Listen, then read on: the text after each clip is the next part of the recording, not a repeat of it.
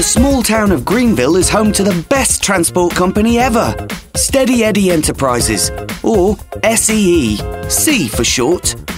And it's run by the football-mad Steady Eddie, along with his best friends, soul-singing celebrity Tina Towers, brother and sister trucks Timo and Tess, and Geordie train Points. Steady solves all of Greenville's problems, and everybody in the town loves him. Well, nearly everybody. On the other side of town, Tycoon Terry runs horrid haulage. Terry's always trying to cause trouble for Eddie, forcing his polluting trucks Belcher and long-suffering Smokey to foil Steady Eddie's plans. And today is no exception. Today, the Mayor of Greenville has a very special task for Steady Eddie Enterprises. Every year, Greenville hosts an annual art exhibition, and this year the paintings to be displayed are very old and very, very valuable. Eddie, I need you to bring these paintings to Greenville from all over Europe. It's very important that they're kept safe, and remember, this is top secret. Don't worry, my team will take good care of your old masters, or is that masterpieces? Anyway, you can depend on us. Back at Steady Eddie Control Tower, Tina Towers is soon giving instructions to the fleet for their top-secret assignment. Ever-eager Timo tears north to collect a classic by Vinnie Van Gogh. Tess travels sensibly south to pick up The Water Chilies by Manuel, whilst Points, the jovial Geordie train, zips through the Eurotunnel to the rendezvous with the Moaning Lisa in Paris. Meanwhile, little did Tina and Steady Eddie know, but from the other side of town, Tycoon Terry is keeping a close eye on them, using his telescope. Top secret? Ha! I'll sneak into Steady Eddie's base tonight in a crate and swap the real paintings with fake ones I have painted. When they realise the paintings are fake, I'll pretend I found the real ones and retire on the reward.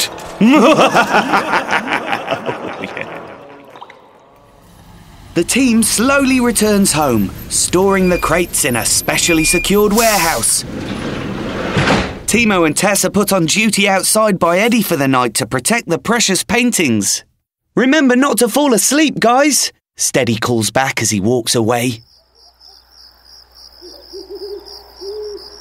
Late that night, a suspiciously old, loud lorry delivers a large, mysterious box.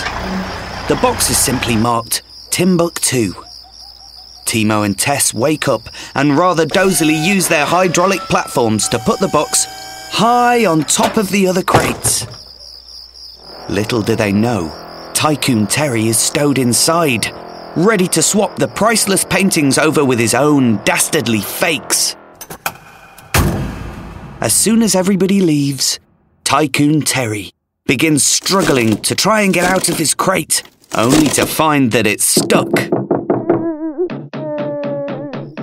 Outside, at the dead of night, Timo and Tess are standing guard, shaking violently with their headlights on full beam, jumping at the slightest noise. Suddenly, a loud bang rings out from the warehouse behind them. They both jump high into the air. Probably just a bird, says Timo. Tess nods, but the two huddle closer anyway, their eyes wide. Inside the warehouse, Tycoon Terry's Timbuktu crate has fallen to the floor, with Terry still inside, his broken paintings smashed around him. The next day, Steady Eddie arrives at the warehouse to find Timo and Tess fast asleep. He wakes them up, and the team set off with the crates with the real paintings inside, leaving the Timbuktu crate behind. The famous old paintings are hung up on the art gallery walls. The mayor is very excited and pleased with the job Steady Eddie and his crew have done. Meanwhile, Tina Towers investigates the rogue Timbuktu crate in the warehouse, as no one has booked its delivery with SEE. She gives the box a tentative little tap or two with her super cool boots, when a weird but oddly familiar wailing noise launches from inside. Mummy! Oh, Terry, says Tina. What on earth have you been up to this time? And by the way, I'm definitely not your mummy. He's steady, steady Eddie. Eddie is our man. He's steady, steady Eddie. Eddie is our man.